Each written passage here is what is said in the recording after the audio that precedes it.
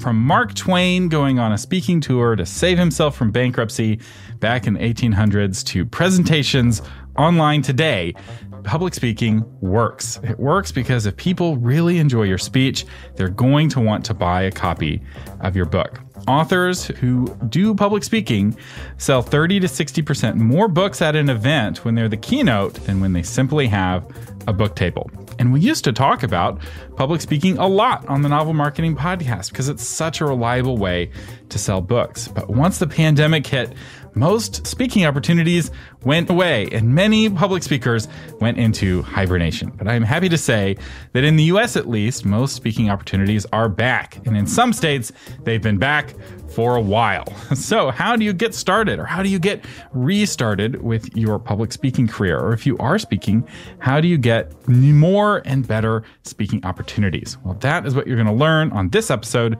of Novel Marketing, the longest running book marketing podcast in the world. I'm Thomas Umstattd Jr., CEO of Author Media, and this is the show for writers who want to build their platform, sell more books, and make a living with writing worth talking about. And our guest on the show today is an international best-selling author and an award-winning professional speaker who's a member of the Speaker Hall of Fame. Jane Jenkins Herlong, welcome to the Novel Marketing Podcast. Thank you, Thomas. I'm honored to be here. Now, I know you didn't start off in the Speaker Hall of Fame. You started off not doing any speaking. So how did you get started at the very beginning back in the day? I had the privilege of being in the Miss America pageant as Miss South Carolina.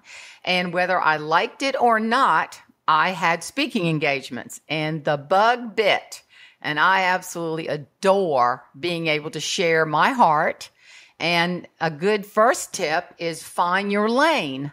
Well, I was 23 and I certainly didn't feel like I was qualified to speak to married couples or about children's issues, but I could speak about rising above your circumstances and breaking barriers and trying to find the version of your best self. So I started doing school programs after my year as Miss South Carolina, and it just caught fire. And I just loved it. And I sang and I talked to kids and I just bloomed in the spot I was planted, so to speak. And that's how it all began. And I imagine those didn't pay very well. Typical elementary school doesn't have a big budget for public speakers, professional speakers. No. But what I would do, and this is another tip, is you seed your speech. You say things like, I love speaking for young people in elementary schools and high schools, but when I speak to teacher groups, you see, you're telling people exactly the next step. So that's a tip. Always be willing and ready to have that next level that you want to move to. In fact, that's one of the ways that I measure how effective a speech is. Because after a speech, people will come up and tell you it was a good talk, just as a courtesy if they have a question or something, whether or not it was good talk or not. So the two ways I measure whether a speech was successful is one, if people were laughing, but two, if I got any invitations for other speaking gigs from the people in the audience. Because one time I gave a talk at a writers conference and a lady came up and she's like, I'm doing a writers event in Hawaii. Would you like to come and speak there? And I was like, yes, I would. Gosh, that's awesome. Yeah. And here's another thing. Ask people, okay, you liked it, but what did you like? What takeaways? And a lot of times, this is so crazy. Sometimes if you go in the ladies' room or the men's room and just pull your legs up and listen, you'll hear how good you were. Listen, or how bad you were. Oh, that's what I'm saying. If you were really bad, you're going to hear, oh, that speaker, I didn't like them, blah, blah. But I always like to ask people, because the worst testimonials you can get was, I loved your speech. Okay, great. Now, what did you like about it? What was your takeaway? What did it do for you? What can I share with other people? And that gives you things to work on for the next time. You get feedback, because knowing what works is really valuable, and then also knowing what doesn't work. What other advice do you have for getting better at public speaking? Be very brave. I always tell my speaker friends that are just, we're just knocking it out of the ballpark, and this is my big audience. I say, really? How about speak to a junior high on Friday at 2:00? Then tell me how good you are. Because if you can hold that audience, you are a ringer and a winner. They'll tell you how good you are, or not, like we just said. But challenge yourself, be uncomfortable, and do a lot of free stuff. I worked with a client once who would develop independently published books to go along with his talks. And he'd also record really high quality presentations of those talks, and he'd put them together in bundles. And I remember he flew me out to Seattle once because he's speaking at this big event, I don't know, 20, 30,000 people at the event. He wasn't the only speaker, but he was one of the speakers.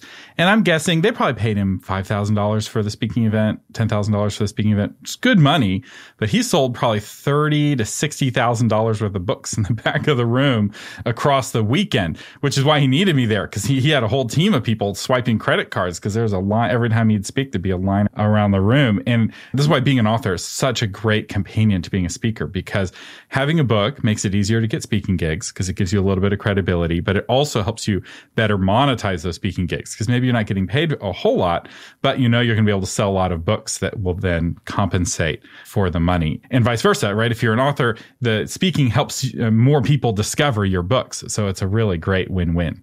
And I always give away books when I speak, and I give it away to the person in the back of the room, whether they won or not, because everybody gets to look at it as they hand it back and touch it.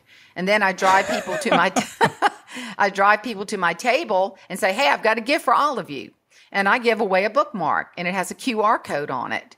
And they just hover their phone over it. It takes them straight to my products page. So there are ways to be clever. And there are ways you have to collect those names for that all-important newsletter. And I try to entertain and get great open rates. And so that takes a while. All of that is a package. So you have to collect names. Back when I was traveling and speaking all the time, before I had 3 small children that I stay home with, I had this glossy flyer that I took with me to every speaking event. And on one side, it was glossy and had a bunch of information about our services, building websites, and what Author Media was. And then on the back, it was matte, and it just said notes, and it had a bunch of horizontal lines so they could take notes from my talk. And it was a heavy cardstock, and so they could write on it. But then at the bottom, it was perforated, and there was a place for them to put their name and their email address. And then they would tear that off, and then I would do a drawing, and I'd give something away for free. And it was a really effective way of growing my email list. The only downside of that method was that somebody had to then type in all of those email addresses and decipher people's handwriting. And if you miss even one character, the email bounces. And so back when we did that, we had a higher than normal bounce rate. And it's important, if you're doing that, to send frequently to clean off those inaccurate emails off of your email program, because a high bounce rate can hurt your deliverability. That's very true. Very true. For a long time, I wanted to do QR codes, but people didn't know how to make QR codes work. But now, post-pandemic, when all restaurants have QR codes, I feel like that works better. So I'm curious, for you doing a lot of speaking in the South, do you find that putting a QR code up on the screen, people will scan it and type in their email address? You know what? I always send out a pre-questionnaire, and I strategically say, what are the ages? And if I see it's an older crowd, I know that dog's not going to hunt, point, or get off the porch. But if it's a younger crowd, they're going to love it. And sometimes you give people the option. So here's the slide with the QR code. It has to be big, pretty much half the slide. And here's the URL you can take a picture of and type it in manually if you'd like to do it that way. So there are different ways. And for example, I just spoke to POW wives in Greenville a couple of weeks ago, and they all got a book. That's another way to sell books. You ask the publisher, and if you self-publish, you can do it yourself, but you ask the publisher, what is the best rate I can give? So they ordered roughly 100 books, and it was a reduced fee. So everybody got a book. I signed every single one of them. And then when I got to the event, they wanted them personalized. And sometimes I forget to ask, like, hey, would you like a really good price on this sweet tea book? And it normally will work. And I have sold hundreds of books that way. But people forget to ask, would everyone like a book? So there's several things you said there I want to underline. First, the selling of your books. And this is a real important thing if you're traditionally publishing, to talk with your agent about and say, hey, I really value being able to get author copies inexpensively. And this is one of those things that your agent can negotiate for, because if you're speaking a lot and you're buying copies of your book and then selling them at retail, getting your books for $4 a copy as opposed to $7 a copy really makes a difference. And if you can get them at $2 a copy, so much the better. But something else, Jane, that you pointed out that I really want to underline, because this is something that's a big difference between professional speakers and amateur speakers, is you said you had a flyer or some sort of intake form to get to know the audience so that you can adapt your talk for the audience. That is a real marker. Being able to adapt your topic for the audience is really key. Can you tell us a little bit more about what you send to the event organizer to find out who's going to be there in the room? The first question I ask is what time, where is it located, and where am I supposed to be? The next question is what time does the event start? What time do I speak? All those are very valuable. That's just logistics. You would not believe how many times I've had to search through emails and waste my time. Who is going to pick me up if I'm flying in? Next question, what are the ages of the group? Next question, do you have a theme? Next question, what would you like the folks to walk away with? Now that is key, Thomas, because that is what the very first slide will say. 3 sweet tea secrets to, and then I just fill in the new blanks. Increase laughter and reduce stress. That's exactly what they asked me to talk about. Is it a different speech? No. I might add different stories in there, but it's pretty much the same speech. The adage in speaking is it's easier to get a different audience than a different speech. But you have to keep refreshing your material. And another thing you have got to do is take the time when you're marketing to get to know the folks and what their needs are. What tips do you have on getting event coordinators to book you to speak? See if you fit in, and be sure that you say, I went on your website. When I do cold call, I think that's a lost art to get speaking engagements. And I have a spreadsheet. Today I was speaking, see, I'm a farmer's daughter, so farm bureaus are big for me. So I'll put in Farm Bureau, the contact, last time on a spreadsheet, and I'll go back to their website and I'll say, hi, I'm updating my list. I have Tiffany Smith as the contact for the person who books your speakers. Is this person still relevant? Well, that gives me credibility because I've done my homework. I'm being honest and I'm not just cold calling because that'll get you nowhere. And then I'll talk to Tiffany. I'll say, Tiffany, hey, I'm so glad I got to you. I'll leave her a voicemail, or if I'm lucky enough to speak to her, and then I follow up with an email, and I follow up again in a couple of weeks, and I'll look to see when I sent the last one. It's very strategic, and if you want to get booked and get some nice fees out of it, this is exactly what you do.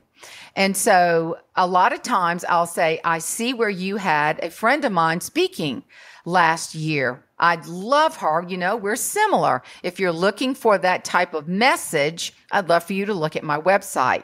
And sometimes, Thomas, to be really granular with it, I'll produce a video and I'll say, hey, Joan, I just saw where your theme is reaching newer heights. I've got the nicest speech that's all about reaching heights. So you see, I am going to make myself so attractive they cannot turn me down. And then I'll say, I can do a breakout session too. So you've got to be able to be multifaceted. And then with me, I can say, hey, I sing the national anthem. I can kick off your meeting with a wonderful national anthem. So I'm a threefer. That's what I want to be. I want to be a triple threat and get that job. That's work. Honey child, it is work. Right. Identifying the places that need speakers and reaching out to them and calling and following up and recording the videos. Like, to do this professionally, you have to, wait for it, do it professionally. It's more than just giving a good speech. It's doing the hustling, the smiling and the dialing and the work. It's not waiting for the phone to ring where it's like, oh, if only event coordinators will call me. If you really want to do more speaking, you have to actually reach out yourself. And I know the telephone is scary. People don't like to be on the telephone, but there is something to be said about calling someone on the phone. Yeah, it suits me. Be scared. I'll get that job. Yeah. So here's another thing. Like this morning, I have a friend. I did a couple of big speeches in Toccoa, Georgia, a lot of Baptist churches. And I said, Jeff, I get your schedule. Okay. I'm going to call the people that where you have been. And I said, if I get the job, I'm going to send you a finder's fee, although I'm going on your schedule. Full disclosure, if you have a problem with this, call me back. Well, I didn't hear from him. So I've been dialing for dollars today and calling different Baptist churches in the area that I see where Jeff has been. And my first line is, I'm friends with Jeff. I have a really fun, I call it Lawrence Welk on steroids. I have a fun little big band comedy program. I do theater shows. I'd love to do it for you all. So I put out some feelers today. This is what I'm telling you, Thomas. There is an audience out there for everybody. You just got to find them. And so you got to make it work. And there's only one way to make it work. You know what that is? Guess. Hustling? No, it's passion. You have to have a passion in what you do. If you don't, just do something else. But you've got to be passionate and excited to say, oh, it's Friday. I can't market tomorrow. Darn it. But I'm excited because Monday's coming. That word passion is really apropos because the word originally meant suffering, right? The passion of the Christ is the suffering of Christ, which means you have to be willing to suffer, right? You have to be willing to do the unpleasant things, right? We all enjoy, or most people anyway, enjoy the applause at the end of the speech, right? But you have to do the work to earn that applause, right? You have to do the work to get the gig, to get in touch with the people who are booking the speakers. You have to do the work to get a speech good enough and to practice well enough where you're able to deliver, right? Because there's a big difference between a thunderous applause and a polite applause, right? The people are clapping because they're so happy you're getting off the stage, as opposed to people clapping because they really enjoyed the talk, right? It takes hustle, and you have to be willing to put in a little bit of suffering, right? The sweat and thorns and thistles is a part of our life. And if you're willing to fight past the thorns and the thistles, there is a reward at the end. That's right. And the thing that I've realized is you got to read your audience. I could be telling a story and I see people shifting around and I completely change it. So be ready and willing to change your material at the drop of a hat. Here's a good example. I was speaking for the Arkansas school nutrition industry. As soon as I walked in, I'm a Southern humorist and I was going to do comedy. Well, they were depressed. I can tell you right now, they had had loss. Physical loss. Some of them had COVID deaths. And instead of them coming in the ballroom, and that's why you go early and stay late. You go early to get the field. You stay late to get more opportunities. And people were hugging each other and they were crying. And they were saying, I'm so sorry to hear. But well, I knew right then I had to change and I had to gradually lead them into the Southern humor because I had to feel their pain. I like to get to a venue early, not just to get a feel for the people that are there, but also to get a feel for the room and to check out the technology. Because I often find that when I present, I have very graphic, rich slides. And so if I'm giving a talk that's 30 minutes, I may have 150 slides. So we're going through them really quick. I really need to be able to advance them myself.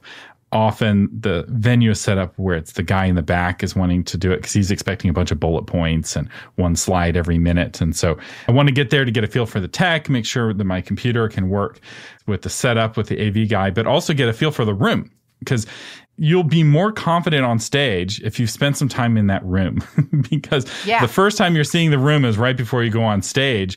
It's a little disorienting. So you want to get a feel for the room. You want to get a feel for the people. And get a feel for how advanced the audience is on the topic, right? I don't want to tell them things that they already know, but I also don't want to tell them things that are so advanced that they don't know how to connect it with what they already know. And it's another important part. And I always get to know people and I sit down and I don't tell them I'm the speaker because they clam up. And I'll say, well, tell me what you do. Tell me, has it been hard during the pandemic? And so when I opened my speech, I said, Sarah was telling me that shows that I have taken the time to get to know folks in the audience. And when they hear their name, they love it because I make them the star of the show. Mm-hmm. And I say, how much this organization has meant to her. So you learn to pull people in and walking around. I say, be like a cat, walk every corner, go to every nook and cranny. If you do your homework and you work hard at it, you're going to get multiple spinoff engagements. And then you ask the meeting planner, tell me some other people in the industry that will love what I do. Can you do an email introduction? And so that's really what happens. And it's word of mouth. Yeah, which is why doing the practice and preparing a good talk is so important. So what do you do? How do you approach preparing a new talk from scratch? For example, when the Sweet Tea Secrets from the Deep Fried South came out, I was very challenged and I put myself in an uncomfortable spot. And I said, I've got a great new speech to go along with the book. I had it somewhere in my head, but I hadn't thought about it. And so I started thinking of tea. And what is 3 qualities to do with tea? And I said, the first one is seasoned tea. Seasoned tea, that to me, you want to be like that in life going forward, because seasoned is wisdom. And I tell a new story about a woman I met who was 92 years old. And I said, what's the secret? She said, my favorite scripture. And I said, what is that? And she said, and it came to pass. I said, what? She said, that's in the Bible 737 times. She said, things will come and things will pass. And I said, now there you go. She said, when troubles come, they will pass. You need to tell yourself that. Well, that's very wise. So I use that analogy, and then I tell a funny Southern story to go along with it. I call it Southern story, just a funny story. And the next thing I thought, well, what else is it with tea? Well, steeped. What does steeped mean? Steeped is, are you the best version of you? Are you totally the person you're supposed to be? And I tell the story about my struggles going through life, my family struggles, and I try to make it funny because I am a humorist. And then the last one is steamed. And so I've got 3 in the alliteration of steeped, seasoned, steamed. And I have funny stories about that. And my funny Southern stories are original. They're not jokes. And people come up to me and say, I'll never forget that point because you talked about that time that you got angry. So that's how I come up with my new material. I dive into the book and think, what do people want to hear? Jesus spoke in parables. And that's what we want to be. We want to speak in parables, and we use our material for the parables that teaches a life lesson. Yeah, I love how you start with the audience. And you're like, what is a message that will resonate with the audience? And knowing who the kinds of audiences that you speak to is really important, because if you're constantly speaking to different audiences, it makes selecting good stories harder. It makes picking a topic harder. And let me tell you something else, Thomas. This is very key. Record every single speech. I have a Zoom recorder. There are tons of them out there. It captures the audience laughter. You can hear what's working and what's not working. Now, you have to listen to those recordings. You can't just record yourself. That doesn't do you any good. You have to go back and listen. And this is where it's a job. You got to respect speaking and treat it like a real job. And when I first got started public speaking, probably for the first 10 years, I think I recorded every single talk and I listened to every single talk. And still to this day, I listen to every podcast episode multiple times, trying to get better at improving being a podcast host. And that, I don't think, will ever go away. Yeah. Have you ever picked up material that's old that you can recycle? I mean, I know in technology that might not be something you can do, but I told a story one time. It's as old as the hills. And I retold it and everybody went, that was hilarious. Well, it's so dang old. But guess what? There are new audiences coming in every day. You can repeat some of those old stories. There are old dad jokes that have new children that have never heard them before. They're funny all over again. And the same is true for lots of kinds of humor. I wanted to hear your thoughts on virtual summits, because I found that I've been speaking at a lot more virtual summits in the last year, partly because I'm turning down all in-person stuff, not because of COVID, but because of a 3-year-old, a 2-year-old, and a newborn. That's 3 good reasons to stay home. Well, I need to commend you on that. The worst mistake a speaker can make is believing every standing ovation is more important than their children. And I prayed and asked the Lord not to let my phone ring.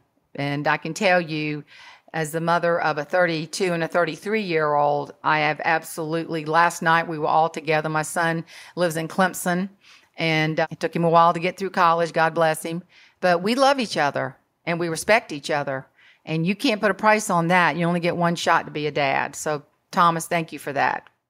I enjoy being with my kids, so it's no burden. But it was a good way of connecting with new audiences. It's a way a lot of people discover the podcast. They hear me speak. But now virtual summits have started coming around, and I'm finding I'm speaking at more virtual summits than I was speaking in person. And it's way less of a time commitment because I'm not spending a day in travel to get there and a day in travel getting back. I do it from my home studio, and it often pays about the same too. And it converts better to email because people are already there in front of their computer. So I offer them a free reader magnet or lead magnet that's appropriate for the talk. And a lot of people will race and go sign up to get that free thing. And now they're on my email newsletter. And so I'm like, gosh, I almost don't want to go back to in person because at least for me, the virtual events are better on all the categories. Several people are like that. Absolutely. For folks like you that have very, very granular information, it is awesome online. And I've done several, but I love in person because I am a humorist and it's hard to get the energy when you are in a virtual environment. So those folks who have that sit down deliverables that people need to hear, they are cooking hard and it's really great. People like me are struggling more because it's more important for me to get in front of people because you know what, Thomas? I got to stay fresh. Yeah, it is rough cracking a joke in a Zoom meeting or in a webinar where all of the audience is muted. Because it's like, it feels like you're bombing. It's terrible. Sometimes you can see them physically laughing, but it is rough. So I totally understand. And, you're going back to telling humorous stories. Stand-up comedy is very difficult. Of all the kinds of public speaking, it is by far the hardest. I would say it's even harder than open air preaching. I can open air preach. I did it in my younger years, but it is like jokes are hard, whereas humorous stories are easier because if it isn't funny, if it's a well-told story, at least it's still a well-told story and people don't know that they weren't supposed to laugh.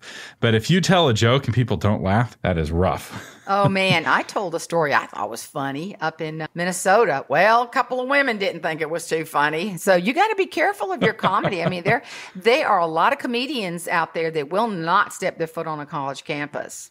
Not at all, because they get ridiculed, reprimanded, outed, and you got to be really careful what you say in your comedy. When punched. Oh, gosh. Yeah, there's this new trend of punching comedians. It's not just at the Oscars, but it's happening a lot where comedians now have to be ready to physically defend themselves. People hear a joke they don't like, they feel like physical violence is justified. So it's definitely a different environment in the sense that people are a little more sensitive. They're a little less willing to take a joke and they're more willing to act. Like it used to be people just left in a huff, but now they try to get you fired or they try to hurt you physically. So yeah, comedy is risky and truth telling is risky because the comedians are taking on the role of speaking uncomfortable truths, the truths that people aren't allowed to say. And that's always dangerous. And it's always been the role of the comedians. The court jester was the truth speaker. So it's actually a very ancient role. And realize if you want to be a comedian, that's what you're stepping into. You're stepping into the court fool role. And that's not for everybody. That requires a very certain kind of temperament. But I will tell you another little takeaway in your introduction. Like in my introduction, I have two places that if I know people don't chuckle or laugh out loud, I'm going to have a hard time delivering my message. I'll listen for it. There are two places I strategically put in my introduction that the meeting planner is reading. And so all of a sudden I go, all right, should I be more funny or should I be more inspirational? Should I be more motivational? Because they're not in the mood to laugh.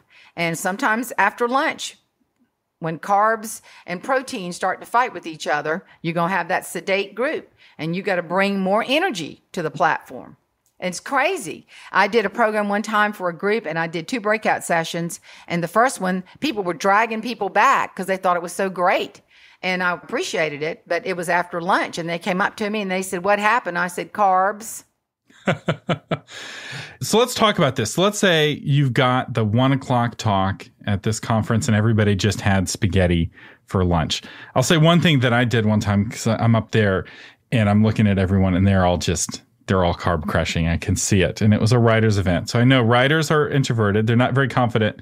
So I had them all stand up and find someone they didn't know and tell them like the biggest thing they learned at the conference so far. So I forced them all into a very uncomfortable situation that caused an adrenaline spike of all these poor shy authors are having to have a conversation with a stranger. And I basically sacrificed 5 minutes of my talk, and I had to cut a part of my talk because I didn't get more time to do that. But it totally saved the talk. After that, the energy in the room was higher. People were in better spirits, because even shy people like talking with strangers, especially if the other person's just as awkward and shy as they are. And then people were laughing at my jokes. Yeah, I have a friend that she sings, "My Bonnie lies over the ocean, my Bonnie lies over the sea." And every time she sings Bonnie, they have to stand up. Yeah, so what do? You've got that 1 o'clock talk. They've all just had a whole bunch of bread. What do you do to wake people up again? Well, if it's an all-female audience, I sing my "If You're a Healthy Person, Clap Your Hands."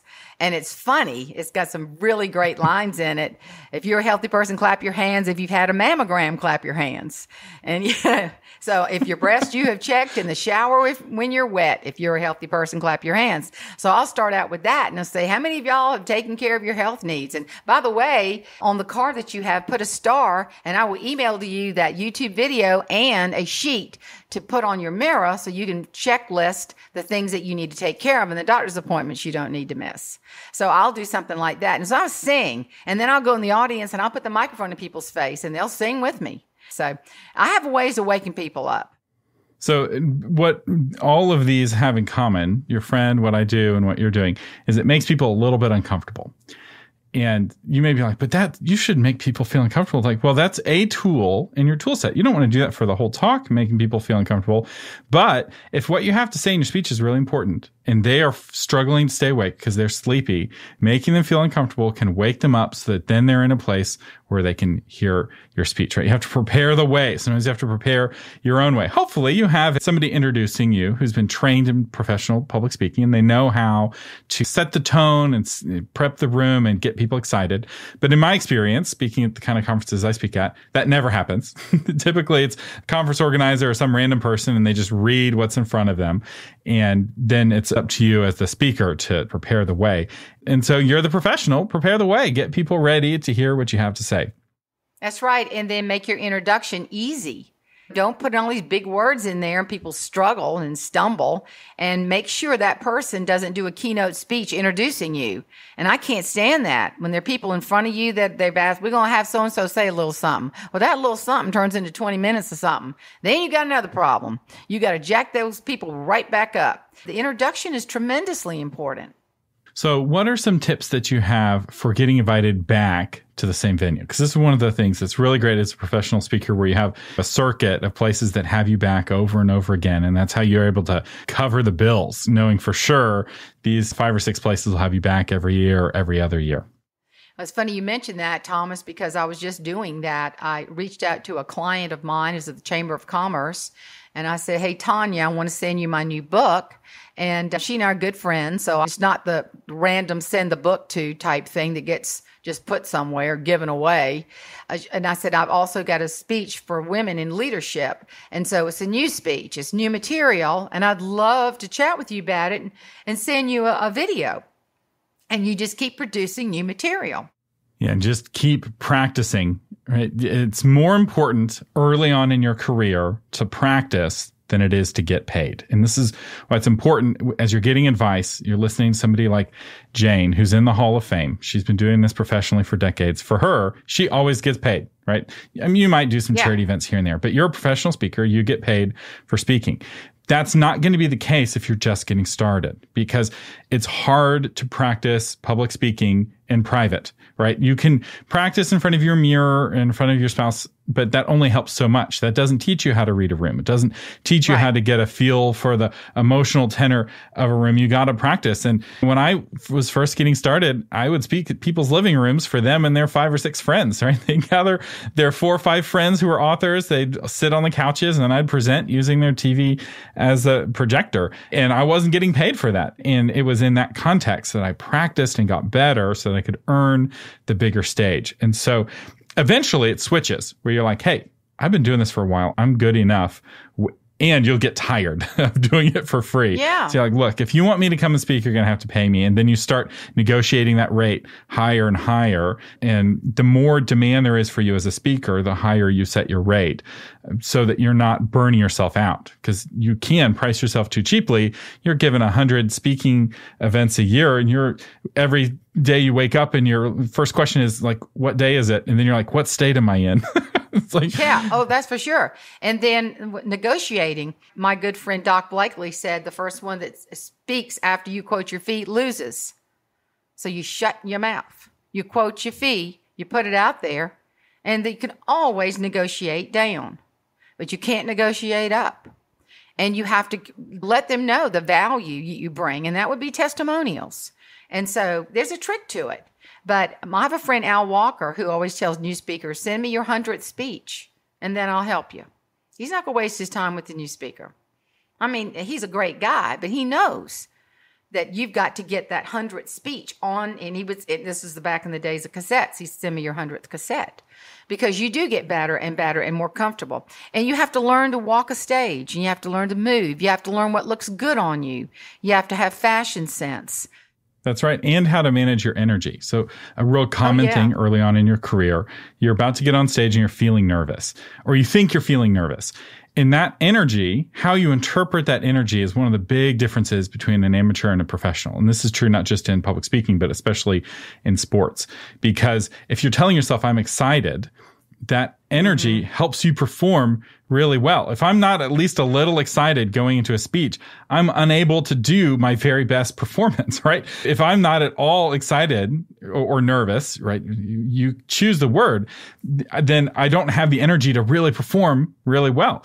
And it's about using that energy to enhance your performance, right? You're in the Olympics and you're about to run for the gold medal. If you're not at least a little bit excited, you're not going to win because you know what everybody else on that track is? They're excited. They're not nervous. They're excited. So being able to navigate that energy and channel it in a positive direction, as the old chestnut goes, right? It's not about getting rid of the butterflies in your stomach. It's about getting them to fly in formation. And that's one of the things you navigate early in your career, is how to use that nervous energy to make you perform better, not worse. And the late, great Zig Ziglar always said, love your audience, and they will feel your love. And he is right. You stand up there and you just love them, and you let them know that this is a tremendous honor, that they have taken their time to sit in a room and listen. And if you feel it in your heart, it will come through your mouth. I promise you that. You were talking about one of the things that helps set your fees is testimonials. And so what is the trick to getting good testimonials from your speaking events? Well, this is so crazy, Thomas, but I've even said to somebody, can I write my own testimonial and you sign it and approve it? I've done that. You got to strike when the iron is hot. You write them a thank you note. Write, not email, write them. And a lot of times, and I have a set of cards and it says on the cover, thank you, a latte. And inside I put a Starbucks card or whatever. And just thank you so much for asking me. Enjoy, put your feet up. It was a tough conference. You did a great job. And it's all about making the meeting planner look good. By the way, I'd love a testimonial. And I have gotten amazing testimonials just from asking. The last one I got, by the way, this was good. And I said, if you can add bullet points, what people said. And she did. And that was gold. That is gold. And that's what you want to do. And please tell me other folks that might enjoy what I do. What other tips do you have on combining speaking and book sales? I did a group called Area Churches Together Serving. And I charged a lot for my book that day. And I told the audience that I was going to give a percentage back to the organization. And I did. And I raised lots of money and was able to stroke them a check, several hundreds of dollars, to give back to this group. That's another way to both speak and sell books. You could say, you know what, I've got a new book. I know you're raising money.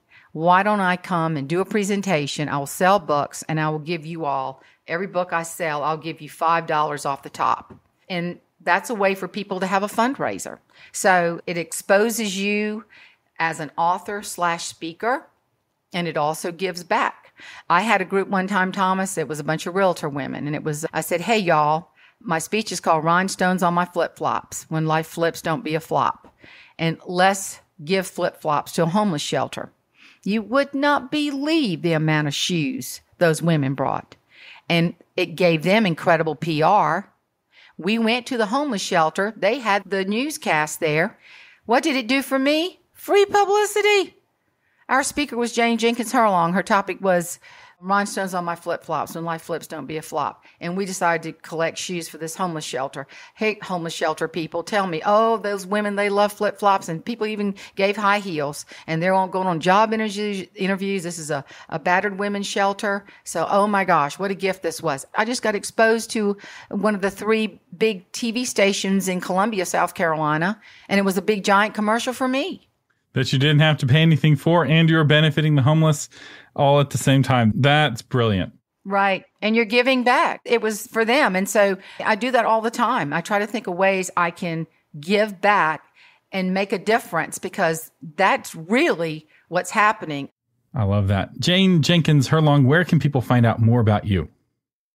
Just go to janeherlong.com, JaneHerlong.com. I'm on Amazon, of course, and where most books are sold in different bookstores. But go to my website. I'd love to collect more names and share the funny bits and get booked. And I'm raring to go. I'm ready to roll. And thank you, Thomas. This has been a real treat. Yeah, we'll have a link to Jane's website in the show notes. If you're looking for more help when it comes to public speaking, I encourage you to check out my course, The Art of Persuasion.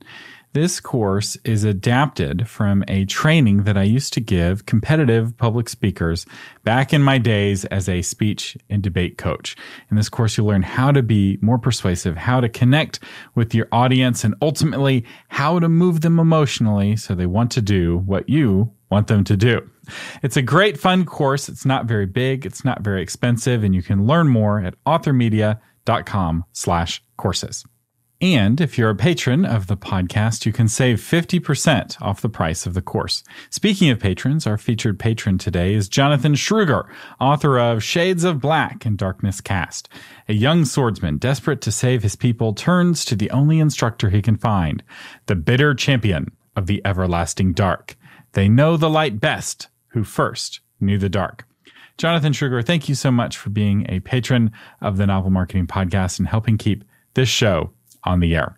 And real quick before we go, there's somebody listening, they're wanting to get their first speaking engagement. They're listening to all of these advanced things that we've been talking about, and they're feeling really intimidated. So what encouragement do you have for somebody who's trying to put their toe into the water for the very first time? Rotary, any women's groups, if you know some churches, maybe you can speak at a Bible study. Maybe there's an opportunity in your town to give back at an event, and just think outside the box in one respect and just look around, ask, is there an event that I can present? Some people go to Toastmasters and they speak, and they'll evaluate you, a local Toastmaster. If you have a speech, and here's another takeaway, Thomas, if you have a speech, you have a book. If you have a book, you have a speech. That's right. And that's a good way to start. Very much so. Toastmasters is a great place to get started. And then once you have learned what Toastmasters has to teach, the second organization is the National Speakers Association. I would say Toastmasters, the focus is on giving a good speech, whereas NSA, the focus is on building your public speaking business. So it's partly on giving better speeches, but it's also a big focus on getting more speaking opportunities and getting paid more for the speaking opportunities that you're taking on. If you're wanting to go deeper as a professional public speaker, NSA is a great organization to check out. Jane Jenkins Herlong, thank you so much for joining us today on the Novel Marketing Podcast. Thank you, Thomas. Loved it. The Novel Marketing Podcast is a production of Author Media. Our producer is Lori Christine. This episode's audio is edited by William Umstattd, and the blog post is crafted by Shauna Lettler. To read that blog version of this episode, go to authormedia.com/332. I'm Thomas Umstattd Jr. saying thank you for listening and live long and prosper.